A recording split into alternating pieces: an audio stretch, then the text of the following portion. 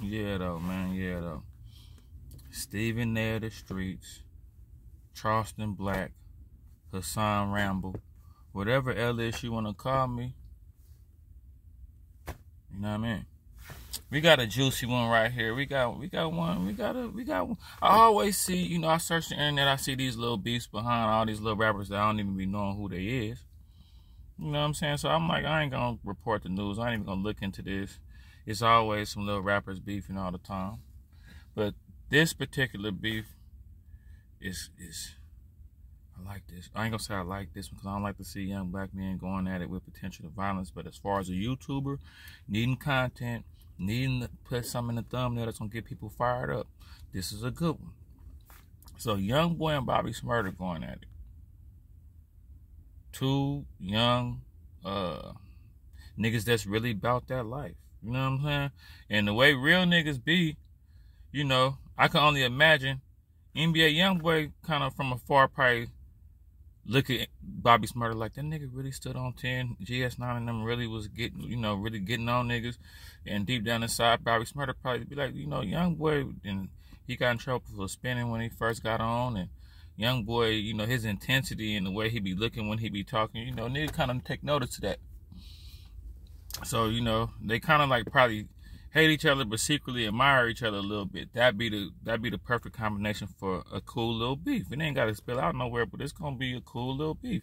It's like, like if you play a hoop game and the other nigga raw on that team, and then that you raw on your team, but y'all don't really guard each other, but then when a pick gets set and y'all get on each other, it's like, okay, nigga, I know you got game, I got game, nigga. This what everybody really came for, type shit. So Rowdy Rebel said that Lil Tim didn't have to shoot King Von.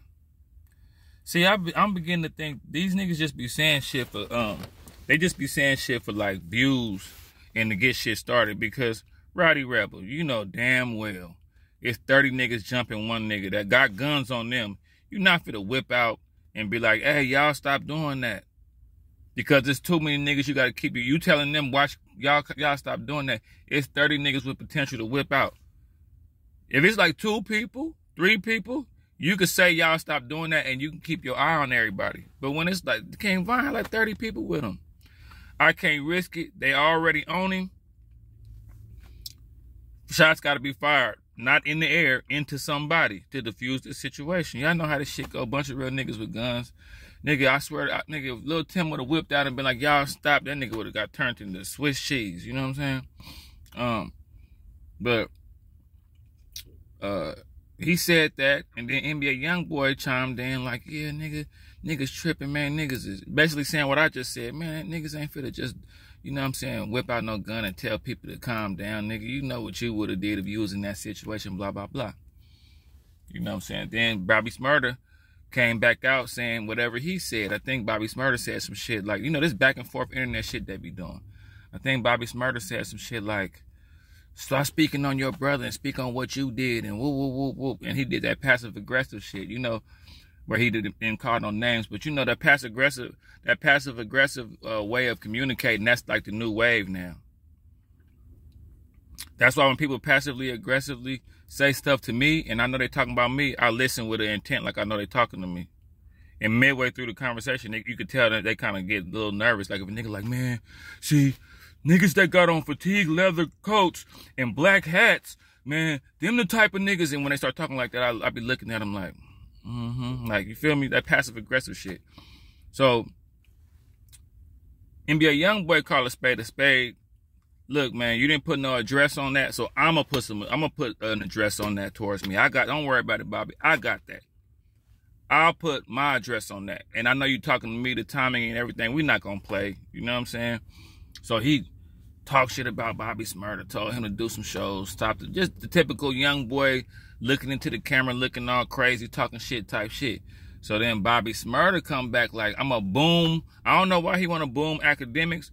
I don't know why he want to boom Whack 100. I got to look into that. But he said, young boy, when I see you, I'm going to do this to you. I'm going to do that to you. You know what I'm saying? Just some little internet beef between two interesting characters. Because, Bobby Shmurda a character too. And then, you know, like when Bobby Shmurda went down, he went down for multiple shootings and all that. So they both real niggas. You know what I'm saying? They both some real niggas. I ain't gonna lie about none of that. You know, so I just hope it don't spill over into no crazy ass shit, man. You know what I'm saying? I hope it's just all on internet entertainment and it'll die down like all this little shit be going on. You know what I'm saying? And I hear people chiming in like, well, you know, Bobby Shmurda don't do a lot of numbers like Youngboy and you know, that's true. But as far as real niggas in the game, they tied up.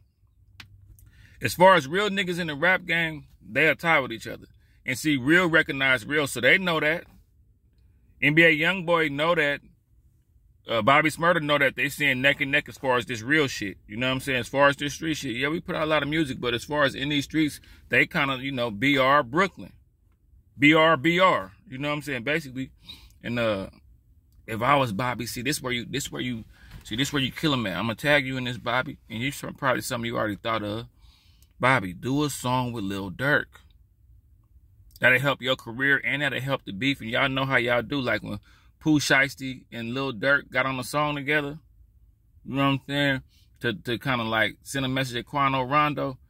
Bobby, call your managers. Call whoever you need to call. Set that shit up. Do a song with Lil Durk. You know what I mean? That'll add some fuel to this shit. That'll have me making another YouTube video. You know what I mean? I need content. I need shit to talk about. Half this shit I talk about, I really don't care. I can't wait till my subscribers get all the way up so I can talk about shit that's dear to me. But I'm a YouTuber on the rise, and this the shit I gotta do. I gotta serve y'all the news. And it's quite entertaining. I'm not gonna lie. It's fun being a YouTuber, getting on here talking my shit before I go hit the weights. You know what I'm saying? I'm always in front of the weight room.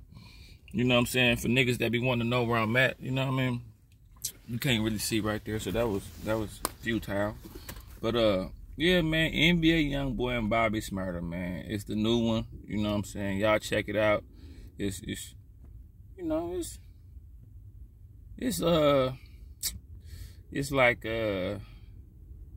Luka versus Ja Morant or something. You know what I'm saying? Some shit like that. But y'all like, share, subscribe. Two real niggas going at it, man. Y'all go do y'all research, man, and check out what I'm talking about.